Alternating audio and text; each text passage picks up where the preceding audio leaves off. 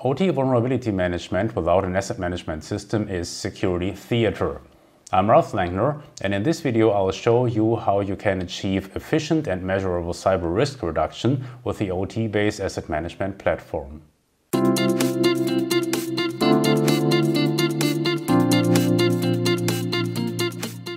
Let's recap why OT vulnerability management is hard. First, the number of vulnerabilities in OT is much higher than in IT.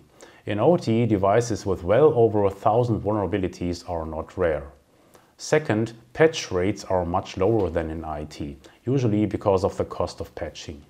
And third, lack of visibility. If you don't know how many devices with a certain operating system version, or which firmware versions, or which exact software applications you have installed, you can only have a hunch about your vulnerabilities, but you will never see the real picture. An asset management system gives you actionable insight on which vulnerabilities matter most and which strategies look most promising for efficient risk reduction. Let's see how that works. The CVE table in OT-based Asset Center lets you explore your vulnerability landscape as it affects your installed base. It shows CVE priority, textual description, number of vulnerable systems as opposed to number of affected systems. If these two numbers differ, then it tells you that some of those devices here have already been mitigated. Then the CVE ID and additional metadata. Don't be shocked by the number of vulnerabilities that you're going to see. So it is usual in OT environments that you will be faced with several thousands, if not tens of thousands of vulnerabilities. For any CVE, you can get additional data by simply double-clicking on the list entry, and that gets you to the vulnerability profile. In this profile, you get all the additional details such as the CVSS vector, then you get the hyperlinks to additional information. If it is a Microsoft vulnerability that affects Microsoft products, you will automatically get the recommended patches by Microsoft. If you can click on those if you want to go directly to the knowledge base entry. And then certainly most important, you see where all the vulnerable devices are. And let's just open this one right here. In this table, I see all the affected devices in a specific location. And you can already see by the different color codes and certainly by the icons here in this column that some of these devices have been mitigated already for this infamous RDP vulnerability. And the other devices that are still in red with the X here in the fixed column, they are not mitigated yet. If you want to get additional data on these devices, again, only one click is required to go to the device profile, and there you get the additional details on a device level. So what you see here is the operating system version, in this case XP Professional. You get the list of all the patches. Security patches are highlighted in red, and in the security card you see the patch history, a very nice feature where you can tell already, well, you know, this device really isn't up to patch because it has seen the last patch in 2013. And we are talking about a total of 181 security patches. That's not really what we would like to see. And when I open up the vulnerabilities section here, we see our vulnerability 0708, 2019 0708, the RDP vulnerability. So this would be one of the devices that we would like to patch. You can sort the table in any way you want by simply clicking on the column headers. So just for example, if I want to sort by publication date, I just need to click on here, and this would give us now the most recent CVEs, most recent vulnerabilities that have been discovered. And one thing that we see here is the also infamous very recent ECC vulnerability for Microsoft products. Again, if I want to see additional details, just do a double click, and that takes me to the vulnerable devices. Another thing you can do if you want to limit the amount of data that you're looking at, just limit the output to critical and high priority vulnerabilities, just like that. And then your list gets very much smaller. And this now gets interesting when we do a attack surface map visualization. So what OTBase is now doing for you, it is creating a heat map, a 3D heat map that displays all the vulnerabilities in that list in 3 dimensions. And you can just move this map around just like that for further inspection. So the beauty of it is that you get a visual impression of what would be vulnerabilities to focus on. So let me explain what that means. The size of the rectangle, each rectangle represents one vulnerability, and you get the information of what that vulnerability is by simply pointing at a rectangle. And the surface of that rectangle represents the number of affected devices. So the larger the rectangle, the more affected devices. The color represents the CVSS base core of the vulnerability. And then finally, the height, or the Z-axis, represents the criticality of the devices in our installed base that are vulnerable for this CVE. So this gives us something to work with, because at the end of the day, vulnerability management is about triage. It's about deciding which of the tens of thousands or hundreds of thousands of vulnerabilities that affect your installed base is actually within reach for mitigation, or would give you a substantial leverage for risk management, because you can't patch them all. In this example, a couple of things stand out. So for example, we see this group up here in the upper right corner, which is all deep in the red and of substantial size and height. So we would certainly take a closer look at any of those. And you see that once that I point to the vulnerability blocks, that I already get additional metadata as a tooltip. And in order to get any more information, I just need to double click on the block. And then I get to the vulnerability profile that we have seen earlier. Now, again, the other thing that's interesting here is that criticality is also factored in. If we only look at the Z-axis, at the height of those objects, then this would tell us right away, you know, these two guys here, they are pretty interesting because they have a substantial height. It's actually 3. And again, we get additional information just by a double click. And look what we have got here. We have a vulnerability that affects Siemens PLCs. In order to see which they are, we go to the vulnerability profile and get a listing of all the affected Siemens PLCs, for which we again only need to click on the link to be taken to the device profile. The next feature that we're going to explore is the devices list, the list of vulnerable devices in OTBase Asset Center. And the list that you will see here is ranked by risk score. Risk score is the last column in this list.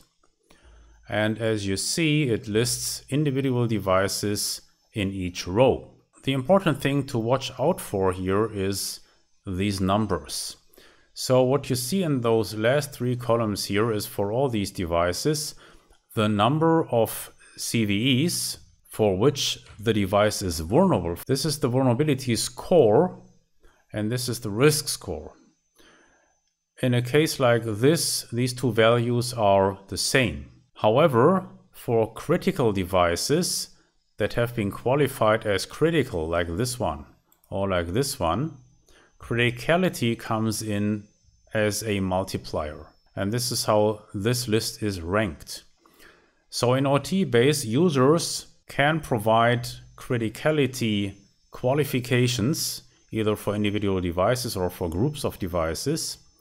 And those qualifications are factored in when computing the risk score, as they should be. And based on that, we arrive on this ranked list where high-risk devices list very high. One important thing to look for when you process the list of vulnerable devices is to not just look at devices with a high number of CVEs, for a simple reason. If we scroll down this list, all of a sudden you will see a significant drop in the number of CVEs and also in the risk scores. And that drop occurs when we move from the Windows boxes to the automation devices. Logically, a Windows box will always have many more vulnerabilities than automation equipment, because you can only install a piece of firmware on an automation device as opposed to hundreds of software applications and components on Windows boxes. So you want to also check for the automation gear, and it works the same way as you see here. So criticality is also observed. In this case, we have a criticality for quality control, and it bumps up the risk score. Let's quickly check the details.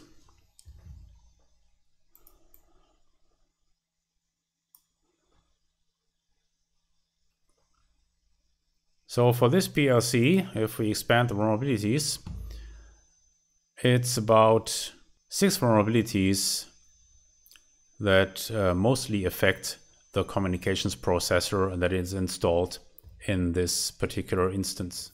The OT-based Vantage dashboard gives you another high-level view of the vulnerabilities that affect your installed base.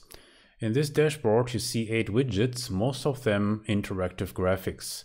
The first one shows your vulnerabilities broken down by CVE priority. As an example, we see that we are talking about 35,000 vulnerabilities with critical priority. The next widget shows the number of devices with vulnerabilities, again broken down by CVE priority. Here we learn, for example, that 456 devices have vulnerabilities with critical priority. Down here, we get a listing of the top 10 critical CVEs that affect our dataset. You can see the CVE IDs, CVSS base cores, number of vulnerable devices, publication dates, and so on. To the right, we see a ranked listing of the devices by risk score. Similar information is shown in this widget. Up here in a graphical manner. Let's expand this widget in order to see the details. In this graph, every marker represents one device, and you get details on those devices by just pointing at the markers. The x-axis represents the number of vulnerabilities for those individual devices. So what we see here as an example is that a lot of devices have more than 1,000 vulnerabilities, which is not very unusual in OT environments. On the y-axis, we have the risk score, which usually leads to a linear distribution for most of the devices, except for those that are labeled as critical, because device criticality comes in as a multiplier, so it really bumps up the risk scores. This widget again shows devices ranked by risk score, but this time as a bar chart. Devices are sorted by their risk scores, as you know it from Pareto charts.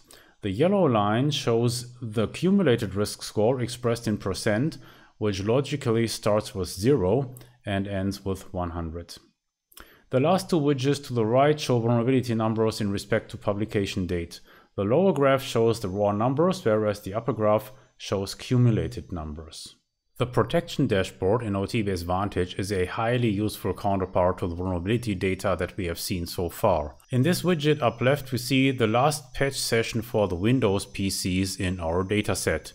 Again, every marker represents one specific device. The x-axis is a timeline that ends today, and it starts at the day when we have seen the last patch for, let's just say, those machines in the dataset that are maintained in the most sloppy way, seen their last patch in August 2005. The other dimension is the number of security patches. So on the y-axis, you see at that latest patch session how many patches had been installed.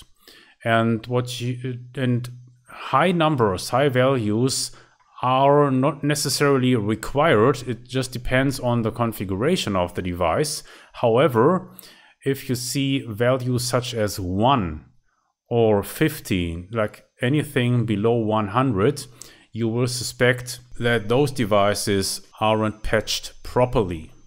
So what you would like to see is that a lot of devices are located in this front line right here, so that the area in the graph with a white background, this is all within 1 year.